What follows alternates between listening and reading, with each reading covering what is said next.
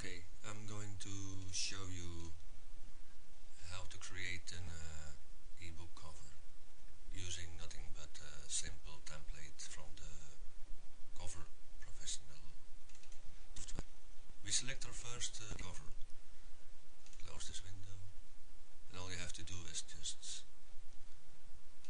edit the template to your own likes. Now when you have done this design for the cover, let's do it on screen.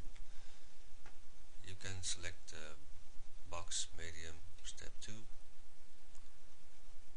and play selection, and the cover will be created automatically. The software does everything. You can see it all starting to get into shape, and it's really just click and covers are created.